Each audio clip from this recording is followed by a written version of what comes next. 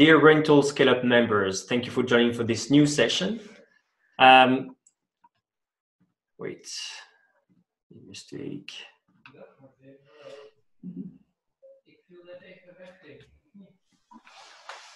Do you hear something else? Somebody talking or not? Yeah, you do.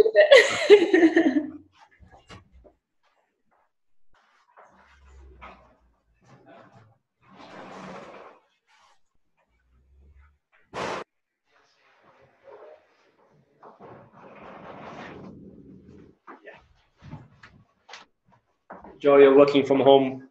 All right. So we both are working. All right. Sorry, let me do it. Stop this one. No, I can do it again. Okay. Again. Dear Rental Scale-Up members, thank you for joining us for this new session. Today, right now, we have Sarah DuPre. Sarah works for AirDNA, which is a data company. They know all about what's going on in the markets all around the world when it comes to short-term rental and short-term rentals and vacation rentals. So she'll be talking to us about a few things, among which what situation is like for her. She's actually in Barcelona. As we know, Spain is a country that's been very much hit by the coronavirus. So having, as always, a local perspective brings a lot to us. And talking about local perspective, we'll also see that there's actually bookings happening right now in Barcelona. And she will tell us how, through talking with property managers like you and looking at the data, they've been able to know what was going on.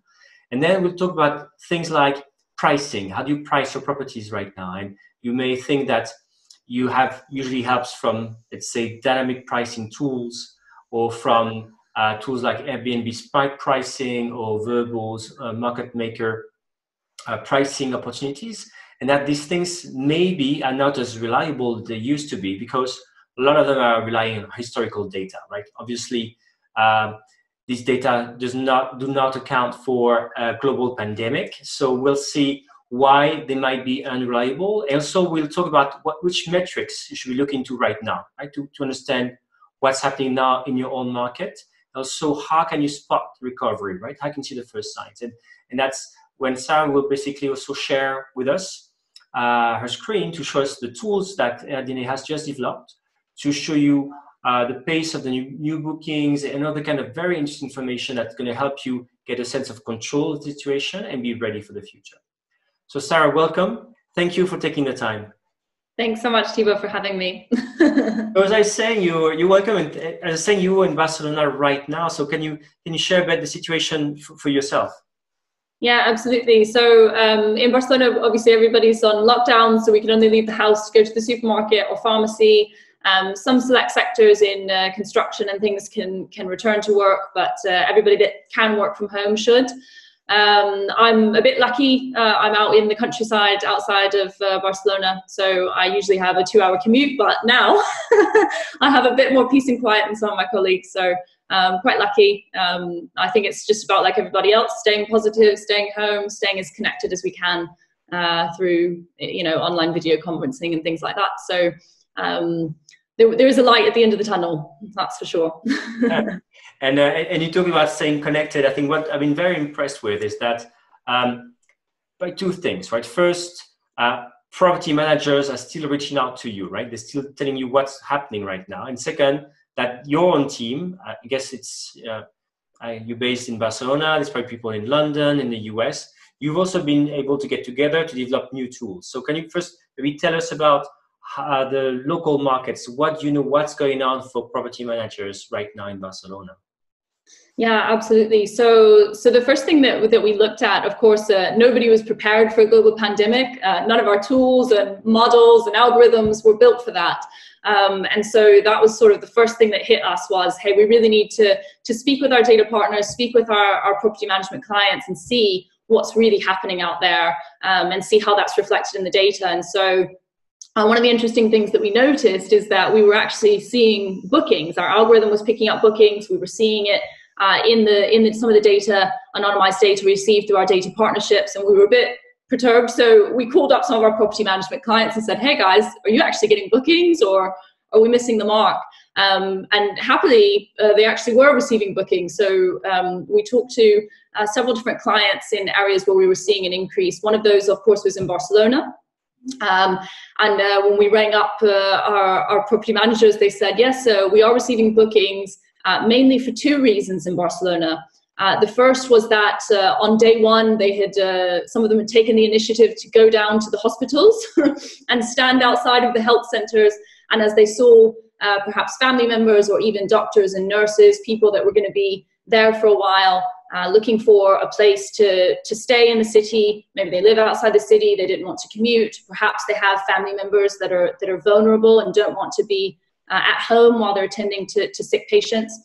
So they offered up some of the flats that they had, of course, with the permission of the owners, to help the healthcare workers. And so right off the bat, they had several bookings coming from people in the healthcare sector. And then also in Barcelona, they saw a huge uptick in people looking for a quiet place to work. So, everybody's working from home, but obviously if you have, like some of my colleagues, maybe 3 kids that are not in school right now, and you and your partner are both trying to work, it can be difficult. So for those that are lucky enough to have some additional hands and additional help to look after the kids, they were renting out flats to go work from and have a safe environment to do that. The other group we looked at where we saw a huge spike was in the Hamptons. So we saw something like 300% year-over-year growth in the Hamptons and thought, oh, this can't be right. And we rang up. It was true. All of the property managers we spoke to there said that absolutely when the virus started hitting New York City fairly hard in the beginning of March, they saw a huge influx of bookings of people trying to get out of the city. The kids were out of school, people were working remotely. And so they figured it was better to do that in a mansion in the Hamptons than stuck in a 3-bedroom flat in Manhattan. So, it was good to see. It's nice to see people taking initiatives, particularly like those we saw in Barcelona, where they're just old school camping outside of the hospitals to offer accommodation. And then in the Hamptons, of course, people seeing this huge influx due to this quarantine tourism that we like to call it. Yeah, it's. I think it's. These are very interesting what you're saying. Dr. People basically, there's medical staff trying to find lodging. There's the people who want to work away from home because they want some quietness. And also the other thing is this quarantine tourism. And then, again, if people watching us have never been to the AirDNA website, there's also a great blog with resources, and there was a very nice article with super clear graphs about the main destinations for this. I was seeing these spikes, and I was wondering whether, because I'm always trying to think, okay, what happened next when this stay-at-home bans or stay-at-home orders are lifted? Do you think that could be maybe the first places where people actually go to now, because that's where they went right before the crisis, so maybe that's where they want to go because they think these are the safe place that they want to reach? Can we look at this kind of data like this? Does it make sense? Yeah, I think it's definitely something to consider. And as well, I think perhaps tourism in some way may be more localized for a while. So, of course, if everybody's in lockdown, here, particularly in Spain, I was planning on going to Italy for holiday this year. Well, I probably won't because I may not be able to get out of Spain, but I might be able to go up the coast or maybe 45 minutes from my house and just get away for a few days. So definitely we're going to be seeing, I think, more localized tourism at first. That's going to be the first market to recover, is going to be the domestic market. And then the international tourism. So it's going to be a lot more focused on that, I think. Of course, people who have been out quarantining, they may just stay there, depending on how long things last. Maybe people went out to the Hamptons, I'm sure, for thinking it was going to be a week or two, and it's now turned into just over a month and counting. So for sure, I think we can see some interesting trends there. And looking to the trend you talked about, probably like domestic travel, drive to destinations would be the first ones to recover, or just us trying to visit if you are if you live in a different country or a different area of your own country, trying to visit friends and family. Mm-hmm. But also linking to your point, right? In these videos, we also have Adele, who's in property manager in Budapest, and Andrew, who's a property manager in Bali, and both of them, for example, talk about digital nomads who basically need now to find a place either to ride out the storm or just they're stranded there. We talked about with Andrew about Russian travelers for whom it's very hard to get back to Russia. So they're in Bali for at least 1 month or two. So there's real demand happening. Some bookings are happening now. And again, we'll be talking about this with the how to see this through data, right? For the bookings looking forward. But we have to look forward because probably historical data may or may not make sense, right? So I tried to write an article on the blog, and I think you've read this, the blog article. And when you said this, I was like, internally, I was like, oof, I hope I was right. Because, when you're not a data specialist, I've learned really to be humble about that because I know I could get things wrong. So I'm always the first to say, that's how I see it. If I'm wrong, do tell me, I will correct things. So my perception, and again, I want to hear from you, my perception is that a lot of dynamic pricing tools, so for people who don't know this, is these tools that can enable you to, let's say, automate your pricing in one way, or just give you some kind of insights about where it's going to go, and then you can take your own decision to adapt your pricing to know what's going on. For example, they will tell you that's a big event coming up, and you have to raise your prices, or that kind of things. So these tools may not be working anymore because obviously, if they're built on historical trends, let's say that every year there's a big telecom conference, mobile conference in Barcelona, I think. So around those dates goes up. Obviously, if a big event like this gets canceled this year, this trend will not be happening anymore. And so if the tool, I think these tools are smarter than this, but if the tool would just go and predict, oh wow, that weekend you have to increase your prices, even though the event has been canceled, that doesn't make sense. So, and I think we have tools even for people who don't necessarily use third-party tools like, I think there's Beyond Pricing, there's Price Lab, Wheelhouse. I think even at AirDNA, you have your own pricing recommendation solution. But Airbnb, for example, has its smart pricing tool, or Verbo has in the Market Maker also pricing opportunities to tell you what to do. So there's a lot of things actually that we don't think about, but all these tools, either in the platforms or third-party tools, are relying partly on historical data. And I was like, maybe they don't make sense anymore. So what does an expert like you think, Sarah? Yeah, let's be honest. I mean, everybody had a pricing tool out, and for us, even it was an absolute shambles. I mean, the model was built, as you mentioned, mostly on historical data. So of course, we're taking into account what's happening in the future, what the booking pace is. But there was a lot of that didn't make sense. I mean, I think this is evidence. It happened across the board. You see Airbnb and their smart pricing, as well as Verbo's Market Maker, and they've essentially disabled it for many locations, just saying, sorry, we're not giving pricing updates right now because nobody can really get it right.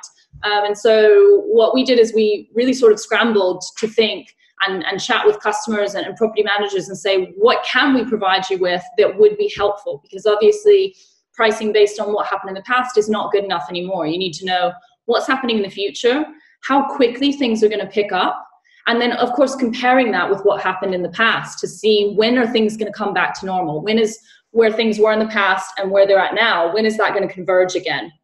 And so that's really what we have tried to do. We've launched a new pacing section of our online dashboard. And yeah, I mean, if you want, I can pop in. Yeah, exactly. Let's pop in. So let's start with defining what pacing is, because it might not be, again, it's like I Googled definition when writing my article. I'm like, I want to get it right? And it's metrics like this who've been around forever in revenue management for hotels, for vacation rentals, but we may not all be using this every day. So that could be, I think that's, I find really good as well. Like actually, if you go on the tools that AirDNA has, there's little definitions popping up, which are really helpful as well. So let's get into the presentation and define all this. I think it's probably clearer with the graphs of your slides. Yeah, absolutely. So let me pop on my screen share here. I will tell you it's a lot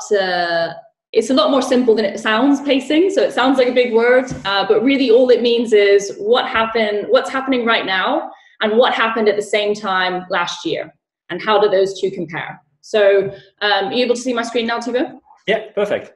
Wonderful. Awesome. So yeah, we'll take a look at Barcelona. So this future demand analysis is a graph that we've had for a while.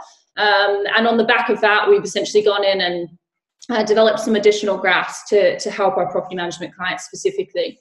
So on the future demand analysis, really what we've always been tracking is the number of listings that are available versus booked on any given day over the next 6 months. And then as well, what the median booked rate is. So this is just tracking purely future data. So on any given day, you can come in and see what the occupancy rate is. Of course, you have up here as well, you know, as you mentioned, this with the bookable listings. So you've got the little icon that says, hey, this is the number of listings that were or are available to be booked over the next 30 days. So it's the daily average of available listings. And this data, Sarah, is available for many markets, right? We're showing Barcelona here, but obviously we talked about Bali, and I said I have access because I'm a subscriber to Bali data. So there's how many? Are you covering the whole world? Or we are. So we collect data on every single Airbnb and Vrbo listing worldwide. You can come onto our website, type in the name of a city or an area. We offer the access by city or sometimes by neighborhood or zip code. So you can come on the website and search. If you don't find it, write us an email or pop up on the chat. It may be that we have it classified as something else, or it may be that we need to add it so that you can access your area. So if we don't already have it defined, we'll get to work on that. But we are collecting the data, so it's all there. So I think what's really interesting is, of course, this is what we started with, right? This is what we knew. We knew what was happening in the future, but what we didn't know is how does that compare with the same time last year? So that's when we developed the next two graphs that I'm going to take you through. So of course, you've got some tracking here. You can use this slider to go at different points in time and home in on specific dates. So one of the things that we noticed, and I know that you were mentioning this to me about the Bali market earlier, Thibaut, is that we're getting to a point now where we're seeing that the median booked rate, so this is the 50th percentile, is actually higher than the median available rate in nearly all cases for the next several months. The reason that we think this is due to a reduction in supply. So one of the things that we noticed, if we come up to the top, we've got 369 bookable listings. But if we go to the same time last year and we look at the available listings for May, you're looking at 654. So it's nearly half the supply that you had at the same time last year. So that's one of the things that's influencing this. And then, of course, the pacing component really comes in when we analyze what's happening now, what's the median booked rate compared with the same time last year. So if we pop off the available rate and pop on the median booked rate, I'll slide this out so we can see a little bit farther into the future to see. There we go. So really what we're looking for here is that convergence that we talked about earlier. So this light green line above is the booked rate for the previous year, which is currently above what it is right now. The dark green line is the booked rate right now.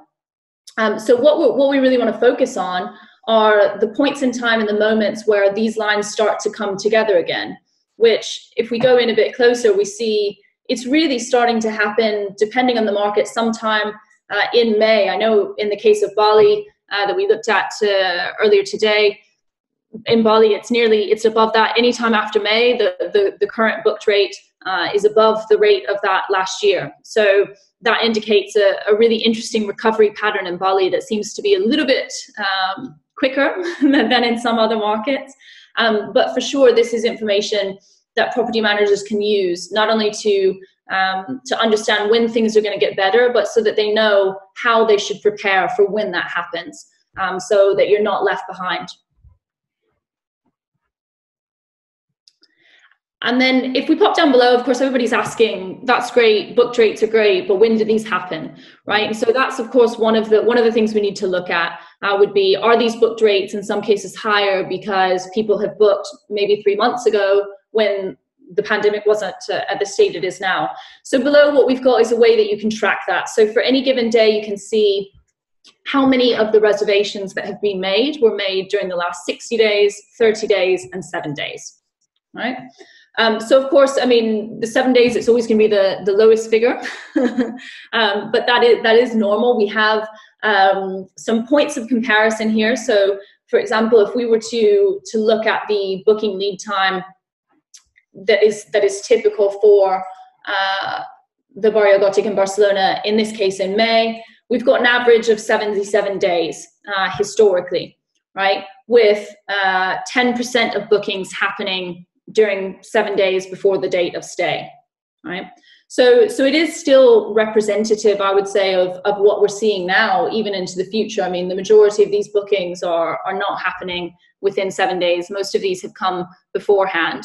And so the really interesting trend here to track will be seeing when that starts to recover, when we start seeing that there are more bookings happening in the last 7 days.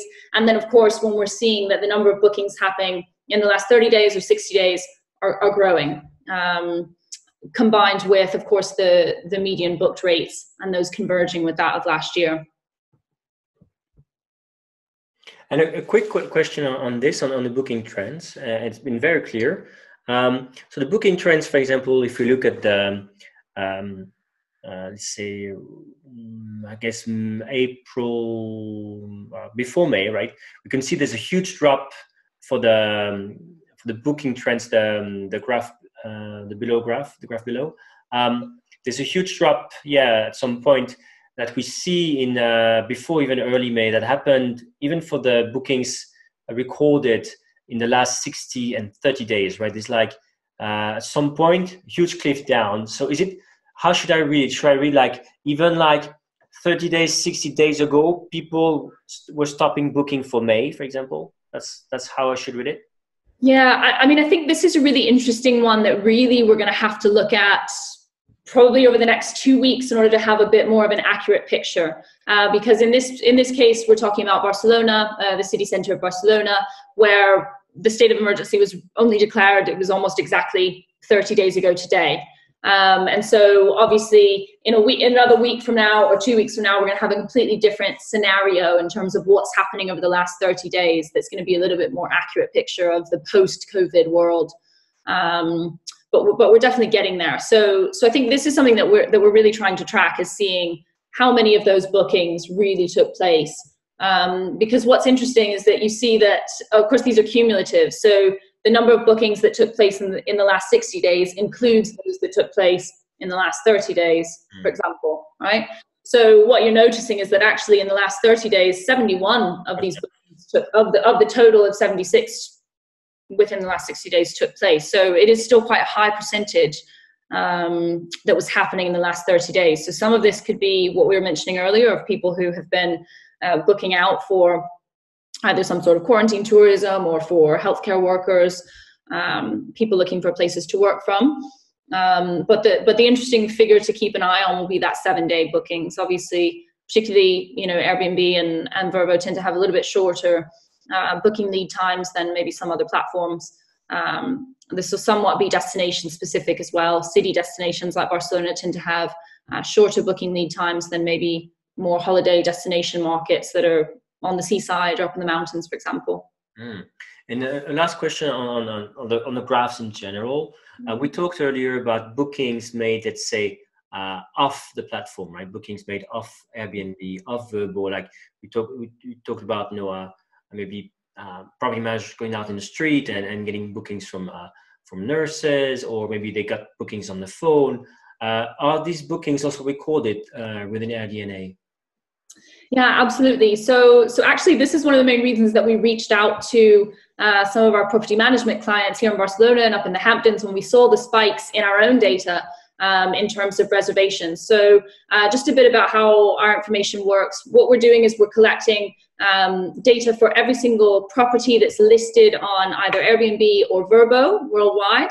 And what we're reporting on is the holistic performance of each property. So regardless of where a booking takes place, the signals of what makes up a booking looks the same to us.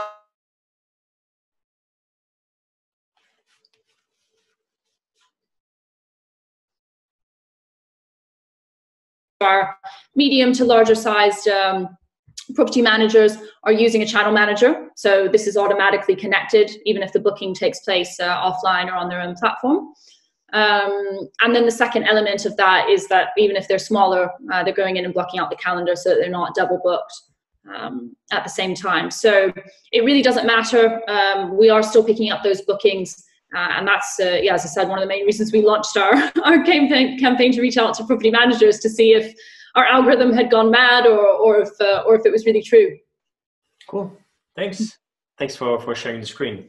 Yeah. So the conclusion from these graphs, like these graphs, as you said, right, we should be looking at the two lines where the rates converging again, which shows that apparently it's selling for the price it should be selling for, let's say. And second one, you said when I look, for example, the bookings last 7 days, for example, or last 30 days.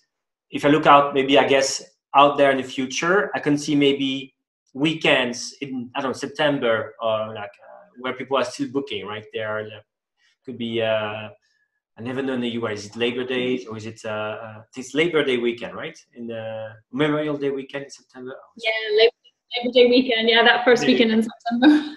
So I guess there's probably bookings still happening for Labor Day weekend, for example. Yeah? And that a tool like this enables property managers to see, okay, for those weekends, there's still bookings happening. So if I've lowered my prices, just lowered everything across the board, or you should think maybe I should not have lowered or should not lower too much for these weekends, but I can still see there's some demand, right? Yeah, absolutely. I mean, as well, we have, you know, on the website for people who are interested, we put out sort of a marketing page. So countrywide statistics are available on our website, free to everyone. You can check this out. There's a big button on our homepage that says COVID-19 data. So you can pop on there, have a play. It's a Tableau dashboard. So you can look at what's happening in your country, in your area, just to get a better understanding of how COVID is affecting the industry in this crazy time. So that's amazing. Basically, there's I talked earlier about subscription for your own local market, but here for free you have country level insight. But hey, these are the trends happening right now, even for your own country, right? Not just the world, but you can also zoom in on your own country, as I can see. Yeah, exactly. You can pop into any country you want. It'll update the stats for your country. I've just done it now. It's going to take a while to load, I think. So it's Tableau. There we go. Mm-hmm. All right.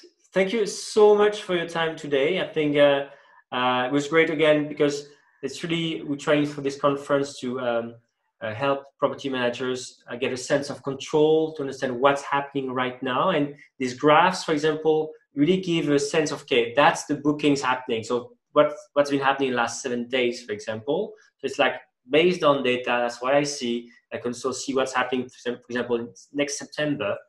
So it's really giving a sense of things, also being able to forecast when things are getting back to normal. One maybe parting thought for you. So if people again want to have access to the data, we said the free one, there's a big button on your website, but resources for COVID-19, the COVID-19 crisis. And if people want to have the report for their own local market, what should they be doing? Yeah, so yeah, you can go directly on the website. You can there's a search bar at the top. Type in your city or region or area. If it's not already there, reach out to us. There's a chat bot at the very bottom. And if you need multiple cities or something like that, please get in touch. We can offer you know, some custom packages. I just encourage everybody to get into the data, whether that's the free data on our website at the country level, or whether that's getting into what's happening in your market. The most important thing is to stay on top of it. The industry will come out the other side, and it's going to be those people who are ready for it when things pick back up that are really going to triumph, and are going to be there when it's all over. And unfortunately, perhaps with a little bit less competition. Yeah, that's a good point as well, because what was interesting, we talked about rates and prices, but you did mention supply, right? You can really see the supply here, and it's a big component of our future. So maybe less supply, just maybe property managers, some won't make it sadly, or some supply will just go into longer term rentals. So We'll see how it plays out. But again, it's been really a pleasure. Thanks for your energy, and thanks for this clarity you're bringing to understanding where people should be looking at right now. Absolutely. Thanks so much, Thibaut. Appreciate it. Welcome. See you.